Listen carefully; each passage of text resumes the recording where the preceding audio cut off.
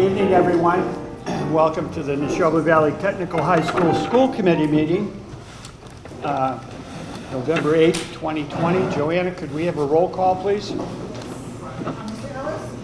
Here. Ms. Chapman? Here. Mr. Chapman? Here. Mr. Shane? Here. Mr. Fuller? Here. Mr. Donald? Here. Chris Pratt? Yes, here. Mr. Proctor? Mr. Bolton? Here. Mr. Knott? Yes. Mr. Ellenberger? Mr. Coyle? Here. Here.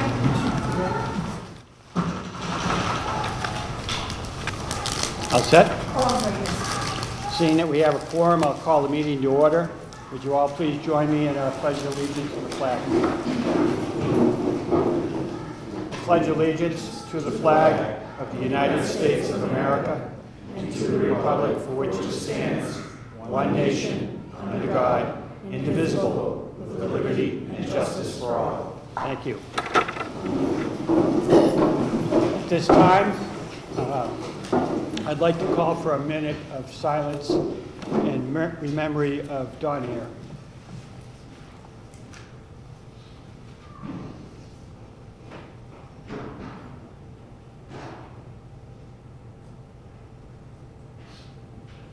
Thank you all. Appreciate it.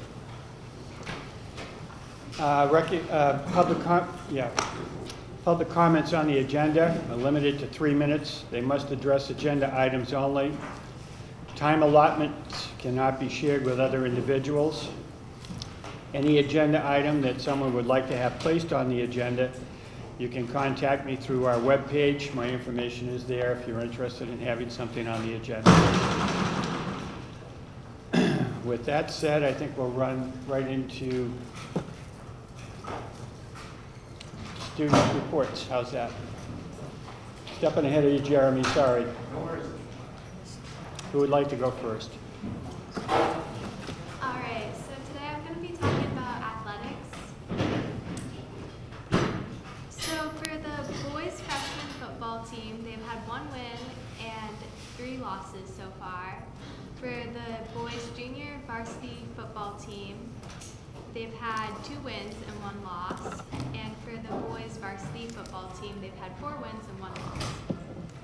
For the boys varsity track team, that's outdoors, so far they've only been to 1 game against Lynn Vocational Technical Institute, and unfortunately they lost 23 to 32. And for the sports programs that have ended for the season, the varsity golf team has had 6 wins and 7 losses. For the girls varsity volleyball team, they've had 2 wins and 16 losses. For the girls junior varsity volleyball, they've had 2 wins and 13 losses. For the girls varsity soccer team, they had a really great year. They had 17 wins, 2 losses, and 1 tie. Woohoo! And they actually made it to the semifinals, and they've had an amazing year. I know quite a few of the girls on the team, and they were absolutely stoked about this, and I'm very happy for them. As for the boys varsity soccer team, they had a really good year too. And actually one of the players is sitting beside me. They had 9 wins, 9 losses, and 2 ties, and they went to the preliminary tournament and unfortunately lost, but overall both of the teams had a great year. Great, thank you. All right. The student council is raising a Thanksgiving fundraiser for NT families that are having trouble affording a Thanksgiving meal. So on Thursday, we're going down to Market Basket and picking up some frozen turkeys and other things for them. And the electrical shop today had a field trip to the IBW in Dorchester, and they got to tour the location, the Union Hall, and the training program, and where they train all the apprentices. It was a really cool experience. We enjoyed it a lot. Awesome. Alright, I'm going to be talking about senior fundraising right now. We have a Snap Raise fundraiser going on. It's been going on for quite some time now. We recommended that each senior raise at least $100. That was our goal, and we had a main goal of $5,000 total. We have 2 days left, and we are very close to reaching our goal. We're at $4,110 right now. We have a bunch of other fundraising ideas. We have Google Forms on our Google Classroom for suggestions, and right now we have a possible bake sale that might be happening. So we're trying to put together a bunch of different fundraising to lower costs for our senior week and for prom tickets and stuff like that, so we can have a really fun senior week, have a bunch of different fun activities for us, and also have a good prom at a low cost per tickets. Great, thank you. Mr. Chairman, if I may, I just want to share that I did receive an email from Harrison Mayotte, one of our student reps that couldn't be here this evening. He's actually participating in his public service internship in Townsend this evening, so he is not able to join us. But he did want to share that he attended the student representative conference over the weekend and thought it was excellent, and wanted me to share with you that he encourages his fellow student representatives to attend one of those sessions in the future. Thank you. Thank you all very much. I'm actually going to sneak right out. I have cheer practice going on. If you don't mind, I'm going to sneak right out. Thank you. Thank you. We're all set, folks. I mean, you can stay as usual. I appreciate the time you put into it for us. It's great to have you here with us so that we hear from students also. Thank you very much, everyone. You can leave if you want, or you can stay. Oh, yeah. Jeremy, please. I do want to add just 2 quick items to what was said. One is that for the girls soccer team, that was when they won their first round game in the state tournament, that was the first soccer victory that we've had in the state tournament in the history of the school. So that was amazing to hear. And then secondly, Mr. Baker, who helped organize that trip to the IBEW, is also taking a large group of students to a Girls in Trades conference tomorrow. In fact, he actually had so many students interested in going that they actually had to tell him he could not take everyone, unfortunately, because they had already filled up the conference. So we told him next year to reserve twice as many places for us, because we're going to do the same thing again next year. Awesome. Nice. All right, so it is my honor to be able to talk about our employee and Students of the Month and Athletes of the Month. Unfortunately, only one of them is with us tonight, so I'm going to start with him because he deserves it for being here. And that is Samuel Husketh. Sam, come on up. So Sam is from Westford. He is on our cross-country team. He is only a sophomore. You may recognize him. He was also here being honored last year as well because he is that much of a standout. He is a straight-A student in our carpentry program. They had their CAC league meet, I believe it was last week, right? And Sam medaled in that meet and qualified for districts, which he will be running in next week. And Mr. Sullivan, who is the cross-country coach, absolutely gushed over him and said that anything that he asks Sam to do, Sam does, and then asks what else he can do to improve and be even better, and is a strong leader on the team. He's a great role model for others, and is just a fantastic athlete and a fantastic student, and I wish we had 750 of him at our school, to be perfectly honest, because he's that amazing. So Sam, who'd you bring with you tonight? I brought my dad, Dave. That's good. Excellent. So congratulations.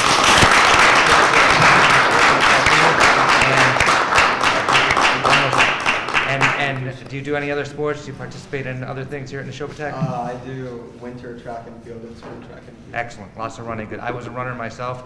As by my waistline, you can probably tell I don't run much anymore, but I used to run a lot, and great sport to be in for a lifetime. So keep up the good work. You're very welcome. So I will briefly mention our other honorees. Our other athlete of the month was Julia Chamberlain. She's the captain of the girls cross country team. Wonderful young lady, also a straight A student in health assisting. Our students of the month are Gilberto Figueroa. He is in auto body, and actually Dr. Pigeon nominated him. She saw a student who I believe had dropped their lunch and was struggling with, am I getting this right? Struggled with how to get their lunch afterwards. It was a new student. I went into the cafeteria. It was a new student, and he was working alongside the new student who was definitely nervous navigating the lunch line, and he was just absolutely wonderful and supportive in making sure that the student knew how to go through the line, select the different portions of the lunch, and I personally believe that if he hadn't done that or hadn't gone above and beyond, that student might not have eaten lunch that day. So it really brightened my day, and that's why I nominated him. And Gil is a terrific young man. As I said, he's an auto body, and auto body teachers tell me what a hard worker he is. He's actually not here tonight because he's working. He also works at a restaurant in Chelmsford. So he's a great young man, and they, in a similar way, talked about how when a couple new kids came into the shop last year, he took them under his wing and helped them get acclimated to the shop, just like what you're talking about with that new student in the lunch line. So that is Gilberto, and then our other student of the month is Katerina Silva. So as you know, this month we've had quite a number of 8th grade tours coming to us from our area schools, at one of those tours, there was a young lady who came along who spoke very little English. Portuguese was her primary language, and our current student, Katerina Silva, who speaks Portuguese, actually accompanied her on that tour and helped basically to interpret what was happening throughout the tour for her. So she certainly was respectful and took responsibility for that other student, and we really applaud her for that. Her shop teachers say that she's wonderful. She's in veterinary assisting, and they specifically talked about being at Strongwater Farm. And if you knew Katerina, you'd realize she's very slight of stature, and I guess she's in there cleaning the paddocks and the stalls, and her size does not affect her ability to do that at all. She's just a hard worker and gets as much done as anyone regardless of her stature. So they went on and on about her regarding that as well. And then lastly, Mr. DeSantis is our Employee of the Month, and he actually had 3 nominations. One was he is a mentor to one of our new teachers, Elizabeth Montero, who just said how he stops by to check on her every single day and has been so helpful with her questions and getting her acclimated to the school. Also, Mr. Sullivan nominated him as well for his work with students, and Brianna, who just left a short time ago, needed help with her college applications and her resume writing and her getting her recommendations together, and he went down to the shop to work with her on those to make sure that she was able to get her college applications in, so she wanted to nominate him for that as well.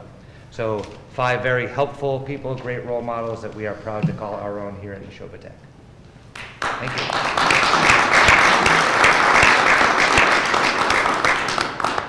Thank you. This evening we are going to be filming the presentations of our auditor and also our treasurer's annual report. It's something that we agreed to before COVID came so strong. We haven't done it for a while, so this is our first venture back into this. So Michelle Shepard, our business manager, would you like to introduce our guest? So tonight's speaker, we have one of the partners of Howes and Sullivan, it's Frank Soretti. This is the 2nd year he's been with us. So I'll just let him speak. To the podium. Please.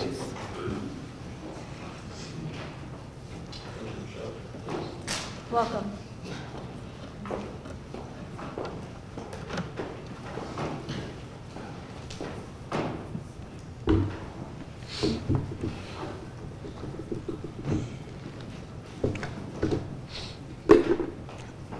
Well, thank you for having me here tonight. Just like to start off by thanking the superintendent and the business manager, treasurer, and the rest of the finance team for all the cooperation and assistance that our team received during the course of the audit. From a timing standpoint, we're out, we do the audit in 2 different phases. So we come out for what we consider to be our preliminary work in mid-June. In that time, we're trying to get as much done as we can to just basically get a head start on the year-end audit work. We're auditing things like debt and the budget, and we're testing transactions, and we're just doing as much as we can. And then we were back out for our year-end audit work early August, and we're wrapping up any loose ends we might have had from our preliminary work. We're completing all of our year-end audit procedures, and then we're compiling the audit reports. I'd like to go through some financial highlights with you, but before I do that, I just want to go through a couple of quick required communications. First relates to significant accounting policies, and those are found in Note 1 of the financial statements. There were no new accounting policies that were adopted, and the application of existing accounting policies were all consistent with no changes from the prior year. Accounting estimates are an integral part of the financial statements. The most significant estimates relate to the net pension liability, the net OPEB liability, compensated absences, which is your sick and vacation accrual, and also depreciation on fixed assets. And we evaluated the key factors and assumptions related to those estimates, and we found those to be really reasonable in relation to the financial statements as a whole.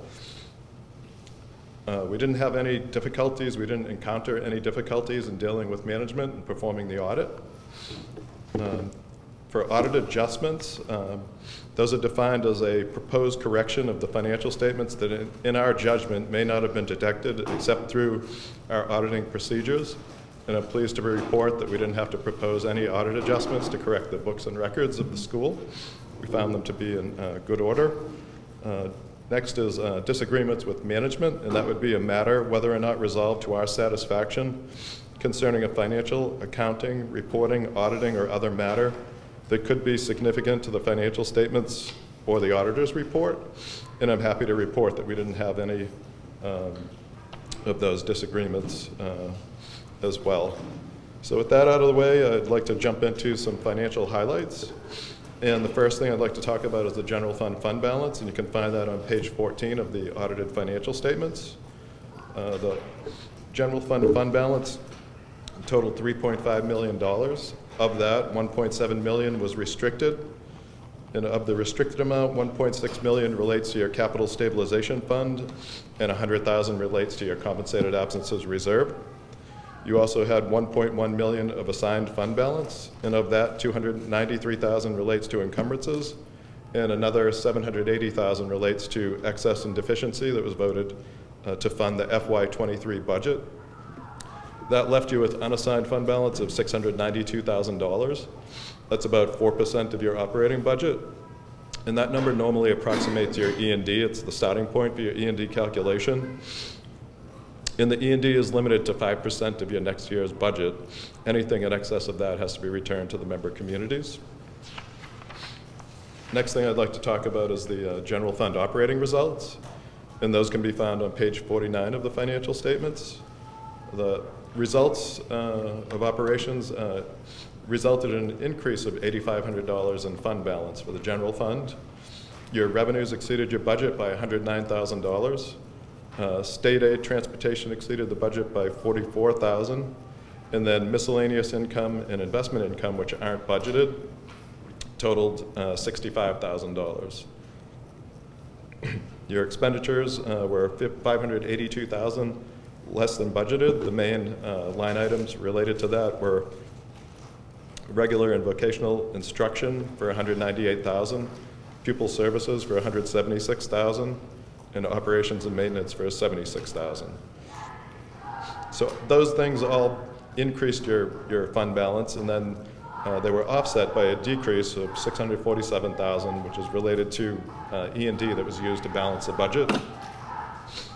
The results, your budgetary results, indicate to us that your budget was well planned out and that your controls of your budgetary controls are working effectively. You essentially broke even in your general fund, which I think is what you were trying to do. Next thing I'd like to talk about is the school choice fund, and that can be found on page 16 of the financial statements. Fund balance totaled $2.1 million at June 30th. You received $316,000 in tuition payments, and you had payments of $568,000 out of the fund for instructional costs. And those funds are available for expenditure by the school committee without further appropriation. Other items, debt. You didn't issue any new long-term debt during the year. Your long-term debt totaled $2.9 million, and you paid down $520,000 of debt principal payments. You had no short-term debt outstanding. Your other post-employment benefits liability increased by $81,000, so that's a pretty nominal increase, and totaled $8.5 million. Your discount rate increased from 5% to 5.38%, and that's mainly due to the change in the municipal bond rate, which is something that you're your discount rate is based on. The OPEB liability was 15% funded, which is in line with what it was last year. You contributed another $300,000 to the OPEB trust, and the net position of the trust totaled $1.5 million, which was consistent with the prior year. The reason you didn't really see, excuse me, an increase is that you had a net investment loss of $221,000. And that's consistent with what we're seeing in other communities, just with the current market conditions for that period of time. As far as your net pension liability goes, teachers and certain administrators are part of the Mass Teachers Retirement System. That liability is paid for by the Commonwealth in total $22.2 million. The Commonwealth made $1.8 million worth of payments on behalf of the district. And then the remaining individuals that don't qualify to be in the Mass Teachers Retirement System are part of the Middlesex Contributory Retirement System. The liability associated with the school with Middlesex was $3.4 million. That was a $212,000 increase from the prior year. Middlesex is about 61% funded, excuse me. And the prior year was 53%. And the discount rate was lowered from 7.3% to 7.15%, and that has the effect of increasing the liability. So in summary, we were able to issue an unmodified opinion on the financial statements. That's a clean opinion. That's the best opinion you can get. It means your financial statements are fairly stated in accordance with generally accepted accounting principles. Your financial performance indicates a sound budget process and effective budgetary controls. Reporting deadlines were met. Information that we received was accurate. Excuse me. And no internal control deficiencies were noted during the course of the audit. And all of our interactions, as I mentioned, were professional and courteous, which we appreciate. So those were really the things I wanted to highlight with the financial statement audit. You also received a report on federal awards. That report is required for, entities expending more than $750,000 in federal funds in a fiscal year. You expended $1.2 million.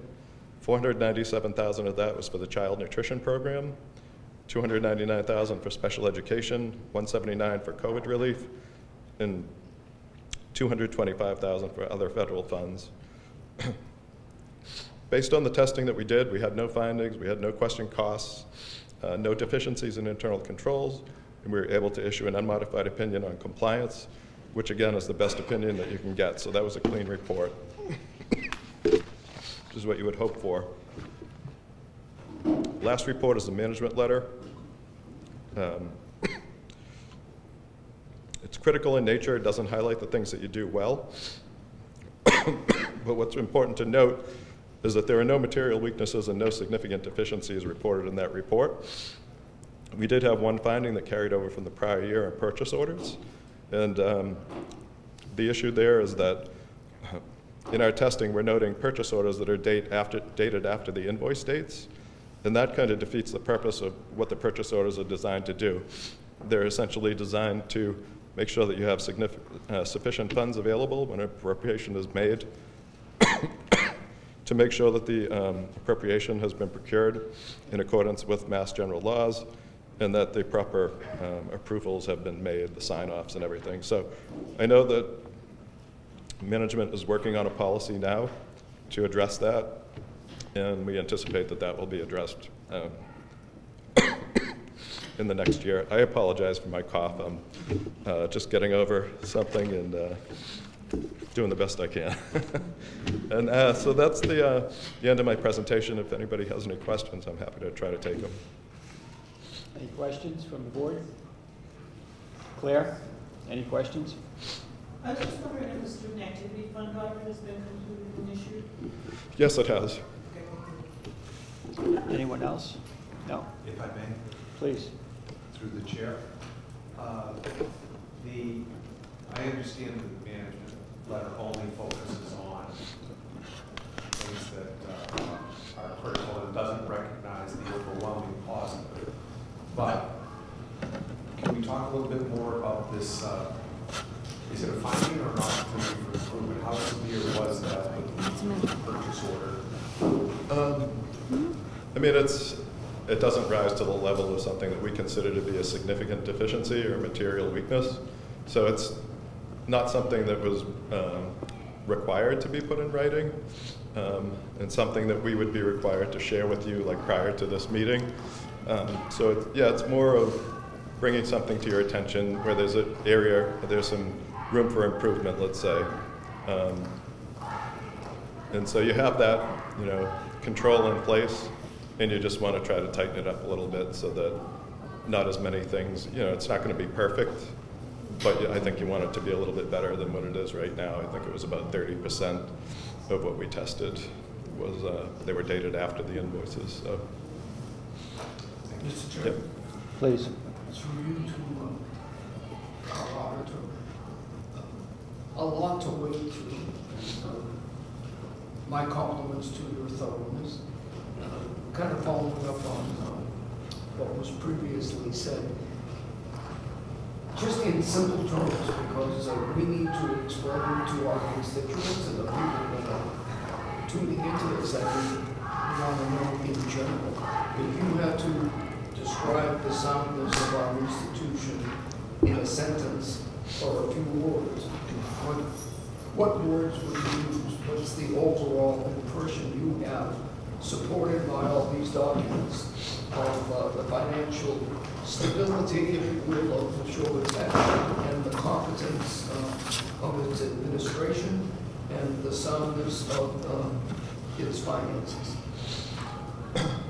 Well, my impression just dealing with the team is that you have a very competent professional team in place that do a really great job. As I kind of mentioned up front, we didn't have to propose any adjustments to correct any balances on your ledgers, so that your ledgers are being maintained properly. You're following your policies and procedures, like the transactions that we tested. The only issue that we found was with the purchase order dates, and to be honest, that's something that is not that uncommon, but we do bring it up when we see it. But as far as like the other transactions that we tested, we found that the things were being processed in accordance with your policies and procedures, and proper approvals and all that stuff. One of the things we always look really closely at is cash reconciliations. As auditors, that's one of the most important areas that's most susceptible to risk, and so we want to see that there is good cash reconciliation procedures in place, that cash is being reconciled on a timely basis, that we can verify all of the reconciling items and that they make sense. And we found that to be the case, that you have good controls over cash, so that's always a really good thing to see. From a financial standpoint, I think based on the way you budgeted, that your budget was controlled, and that you came in, your surplus was about 4%, and you're only allowed to have 5%, and so you seem to consistently come in right around the 4 to 5. So that's good budgetary control. You're not charging more assessments than you need to, and having to return money back to your member communities.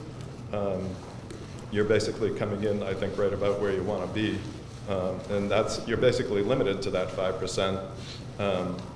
You're putting probably more money into OPEB than many of the other school districts. A lot of them are starting to do it, but with the $300,000 that you've been putting in, from what I see, I would say that's kind of on the upper end of what school districts are putting in, although more are starting to look at it and contribute more, but you seem to be a little bit further ahead.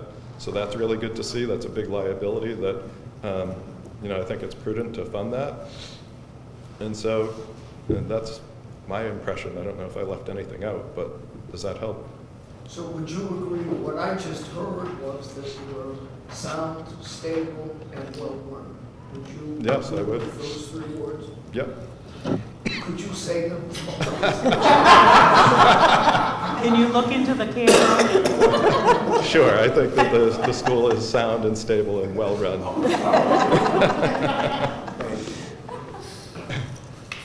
Anyone else? Thank you very much. We You're welcome. appreciate it. My very pleasure. much, all your help and support. Thank you. Thank you. Thank you. Thank you.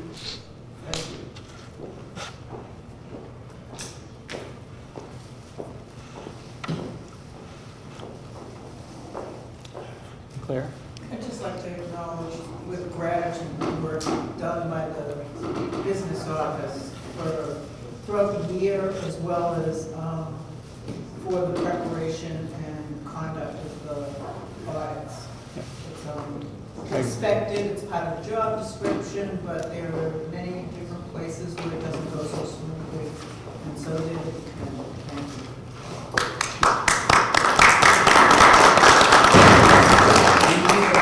To accept the audit. It's later in the action items. It's an action item later on, Sam. Now, my pleasure to introduce Mr. Harrison, our treasurer. Would you please give us a little rundown of where we're at, Tim? Please, right from the podium. Appreciate it.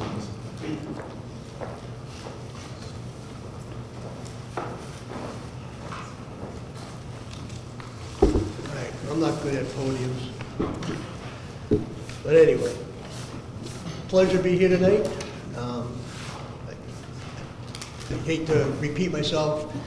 I say the same thing probably every 6 months I'm here, but I try to get here every 6 months to show my face so you know, anyone that's new knows who the treasurer is, and give you an opportunity to give me some feedback, any suggestions, any questions on the monthly treasurer's report that you get in your packet each month. I hand them off, but I'm not here to address them, so here's an opportunity to, if anyone has any comments, I'll take them. Other than that, just want to give an update on the OPEB and the stabilization funds. Last time I was here, I think it was March, because I gave a report as of February 28th. At that time, investments were still doing very well. We had a good amount of earnings in both. I talked about, especially the OPEB, you know, how many years that the earnings since inception was covering retiree premiums. Everything looked nice and rosy. Well, as we all know, things changed. They changed fast. So that's the bad news, is that we've lost a lot of that money. In fact, the stabilization fund has, since from February 28th to September 30th, it's actually lost $77,412, and the OPEB has lost $244,962. The difference between the two is, under Mass General Law, your stabilization funds have to be invested on a conservative basis. There's certain things that you're limited to investing, so that did limit your losses, where the OPEB is invested for long term. You're not looking at 1 year. So yes, we lost a lot of money, but over the long period, we'll make that back. In fact, we had an OPEB meeting on October 26th. Bartholomew and Company came out, did their presentation. They did a very good job, as they usually do, and their recommendation was to stay the course, and in fact, they recommended being a little bit more aggressive at this time, consistent with what other municipalities are doing in the Commonwealth. So we're actually at a 70-30, 70% stocks, 30% bonds. And in that 70%, we do have some alternatives, which are actually doing still all right during this market downturn. Those alternatives have a lot of real estate, mostly commercial, not residential. The good news also is that even though we have lost a significant amount of money in this 6-month, 7-month period, we still have not, since inception, we still have not lost any of our principal, any of the money that you have used, you know, with member town assessments to put into the stabilization, the OPEB trust. We have not, the down market has not eaten into that. We still have a positive net earnings in both of those funds from inception. So as of September 30, the OPEB still has a $72,000 net earnings, and the stabilization has a $126,000 net earnings. So we're still positive. We haven't lost any of our principal. It's all good news. And hopefully it's all going to turn around shortly and start earning money again. That's pretty much all I wanted to say. Anyone have any questions for me? Any questions? Claire, please. I'd be interested, as the district tries to plan long-term for capital needs, I'd be interested in any views you might have on, you know, we just got news last week, for example, that the state has pulled back on their repair program, where they match money for roofs and windows. And we're in the midst of, you know, working with the architects to get a real assessment of all the needs in the whole building, because it's been so long since the building project happened. And even though they tell us everything's really well maintained, there are areas that we're trying to slot out and plan over the next maybe 10, 15 years, which would obviously end up involving some way of funding them, partially through bonding, I would think. And so what I'm interested in is if you have views about how we can best utilize the stabilization fund, and whether there are ways to increase it on a regular basis with a view toward helping with the capital planning needs. Good question. I like leaving the stabilization fund alone and not looking at that as a way to fund projects. I think it's a good way to maintain stability, maintain your bond rating, should you have to borrow in addition to using any of your own money. The town I live in, about 10 years ago, we created a capital stabilization fund. We initially funded it with a general override, and then each year that amount is raised on the tax, so that same amount gets put into that stabilization fund every year, plus a 2.5% increase, which is allowed by law. And we've used that on projects we needed to borrow for, other than buildings. And say we're buying a fire truck for $800,000, we might borrow on short-term notes and just pay for it out of that stabilization fund. We're at a point now where that fund is, we haven't borrowed in a couple of years. We're not anticipating that fund will be up to about $1.5 million in a year from now. And now we're looking at the possibility if, now if we get into a building, say, our next need is a highway facility. We may be able to borrow $8 million and not do a debt exclusion and just pay for it out of the capital stabilization fund. So that's one, So that's the general stabilization. The general stabilization, we have a general stabilization, we have a capital stabilization. The capital is strictly for capital needs. The general is really just the rainy day. Yeah, and to, when the bonding agencies, they look at, for a town anyway, they look at your free cash and stabilization together and say that is your reserve. So they're looking at your E&D and your stabilization as your reserve, separate from if you had a separate capital plan. So what's involved in creating a separate capital stabilization fund? Well, I guess there would be two ways of doing it. Well, first you'd have to obviously vote it. And then funding it, you could do, if you get everybody to agree, you could do an override, or you could just have an amount appropriated each year. For a while, you were putting money both in stabilization and OPEB. You got the stabilization to where you wanted it to be. Now you're putting more in the OPEB, but you could continue to put money in OPEB and now start funding a capital stabilization fund. We're getting into budget cycle, so thank you for your input. Through the chairman. Yes, please. We're living in interesting financial times, to say the least. Can you give us a little guidance? I know you don't have a crystal ball, but I'd like to know, and I'm sure committee members would. I'm sure there are pluses and minuses in the actions of the Fed recently, the changing of the discount rate to prime, and I trust that your boys to take advantage of these changes. Can you give us just a brief overview of what's better for us and what's not so much better for us as we watch the prime continue to rise? Sorry, better in what way? Your investments, or? Yeah, just overall, I know that some things will get better and some things will get worse, and it would be nice to be able to focus on where we need to be looking.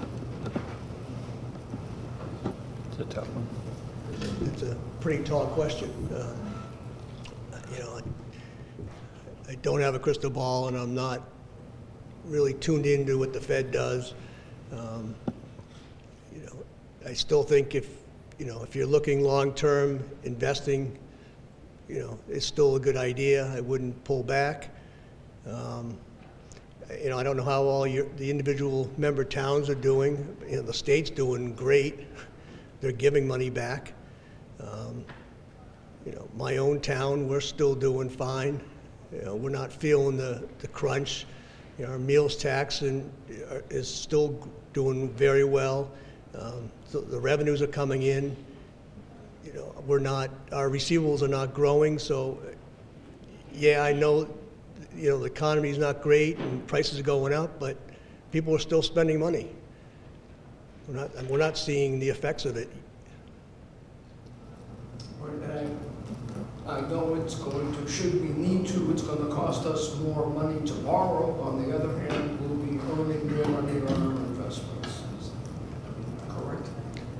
Right. So, I mean, that's even, you know, if the interest rates are going up, that's even more important to keep your stabilization, not to touch it if you don't have to, keep your surplus, you know, close to the 5%, you know, show that you've got a strong available reserves, which will help decrease your if you have to borrow, it decreases your interest rates.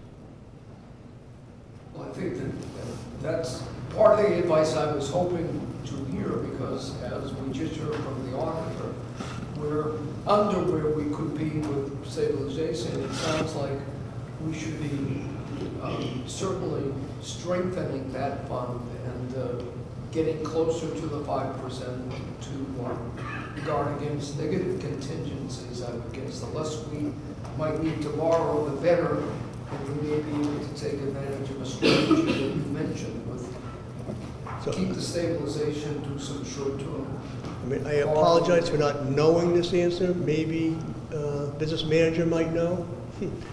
Throw her on the spot. But I don't know if school districts are allowed to have multiple stabilization funds like a town can. So I'll give you an example of what we're doing in my town. We have our general stabilization fund. We have our capital stabilization fund. We created a health insurance stabilization fund to take out some of the peaks. So we figure we can maintain at most about an 8% increase a year. If we get a spike because of, you know, some bad experience in a year, and all of a sudden our health insurance jumps up 12%, we can draw from a health insurance stabilization fund to cut the peak off. We created a special ed stabilization fund to help, again, with the cost of our district placements, it's going through the roof, and all your collaboratives are all looking at a 14% increase in our district placements coming up. And so again, we created a sped stabilization fund in order to help ride some of these increases out.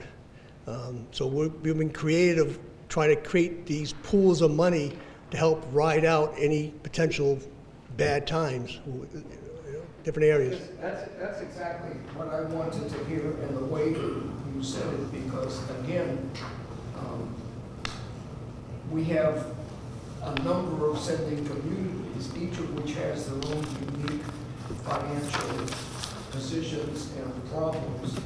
And I know I've always thought that the way we've been managing any excess isn't really an excess. It's, as you pointed out, it's a stabilization fund for capital, it's a stabilization fund for healthcare, and it appears that by managing those funds and keeping those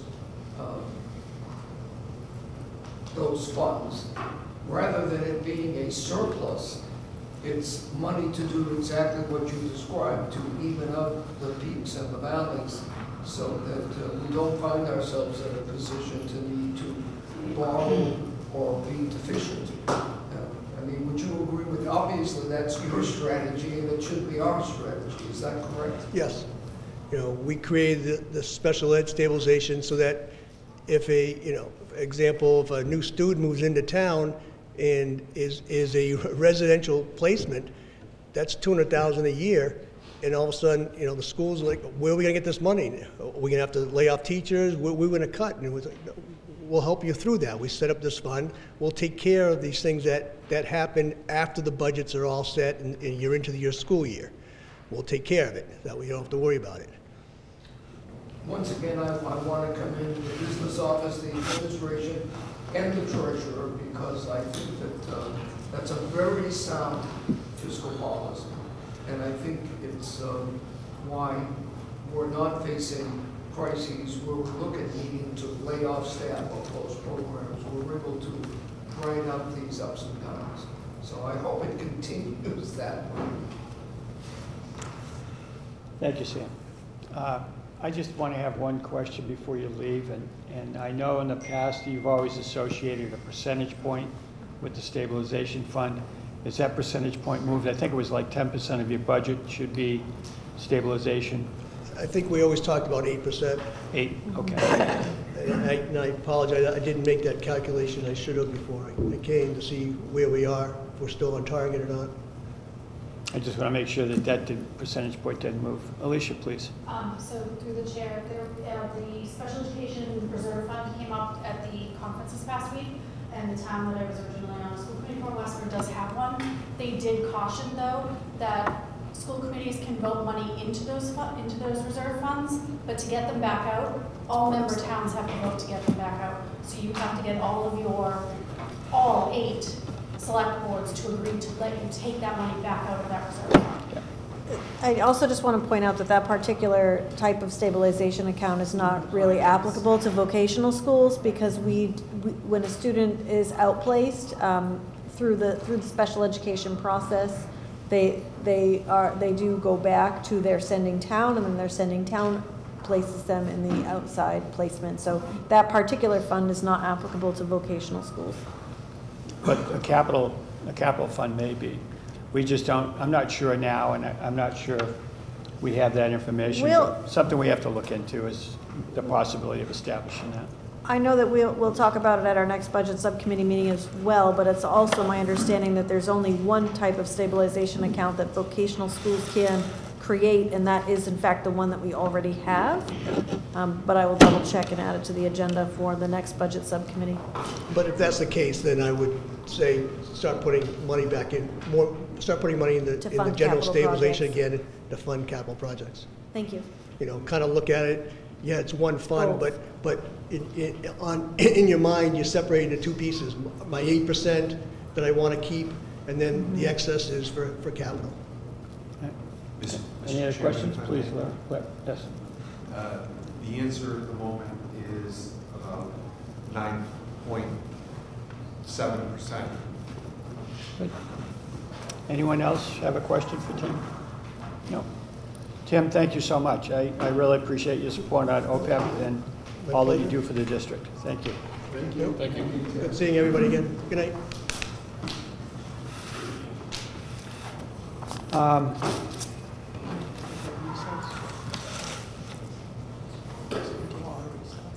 We could if you'd like. Should we take a recess so we can stop the cameras? Or? That's up to you. Okay. Why don't we take about a 5-minute recess so that we have a chance for our students to break down, and then we'll come back into session and continue the meeting with the reports.